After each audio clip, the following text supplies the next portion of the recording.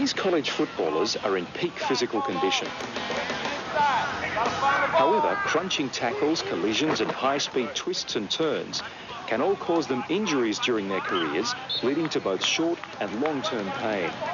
Whether it's buying paracetamol over the counter or having morphine administered in hospital, in Western societies, most people cope with pain by taking drugs.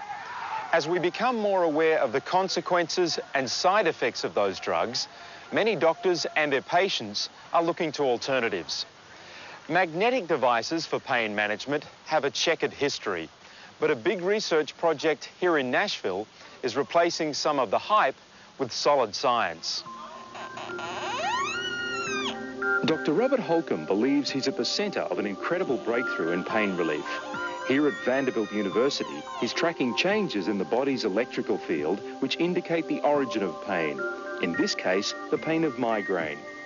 I've been driving down the road and gotten one and had to pull over and have someone come get me because you can't see. The Magna Bloc is Dr. Holcomb's own invention. He claims that by creating a strong magnetic field, you can significantly reduce the transmission of pain signals. I'm going to put one over the temple right where you're having the pain behind you. With this device, it's like a point-and-shoot device. It's like a ray gun. You treat that area, you don't treat the entire body, so you avoid all these side effects. I love them. I don't go to the emergency room. I don't take any of the medicines. I don't do any of that anymore. So is it instant relief for you? Within a minute or two. Dr. Mike McLean runs the lab testing of the magnets. He and his research team have the task of showing precisely how the Magna Bloc dampens the nerve impulse that triggers pain. Devices like magnets have not been tested in this Western rigorous scientific method.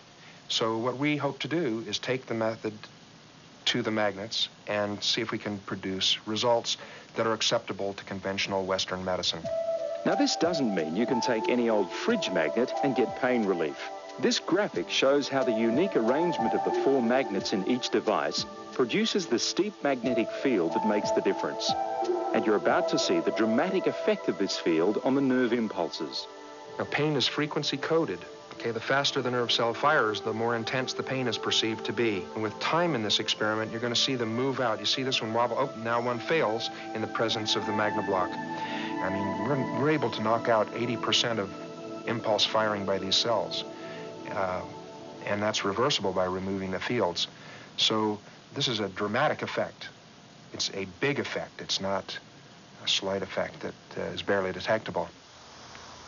John Unger is a low-handicapped golfer whose days on the links were nearly ended months ago because of a ruptured disc in his spine.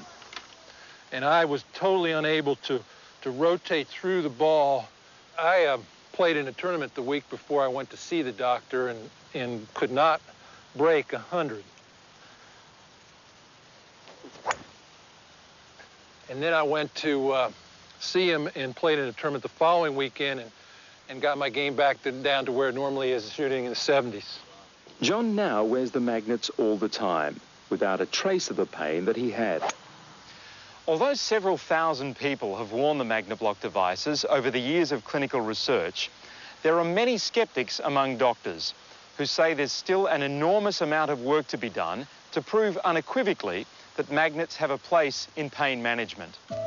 Australian pain specialist Professor Nick Bogduk says that while the study results are statistically significant, they're limited. Much greater information is going to be required, particularly on how long does any effect last and how many patients benefit to what degree. Try telling that to patients like John Unger.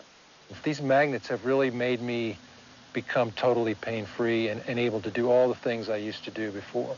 As you go back in history, particularly in Asian countries, magnets have been used forever and ever, just as acupuncture has been used forever and ever. And I would draw the parallel to acupuncture, where acupuncture wasn't accepted in the West because it hadn't gone through the rigorous scientific testing. If you want to find out all the positives and negatives of magnetic therapy, check out our fact sheet. We'll give you the details at the end of the show. Coming up.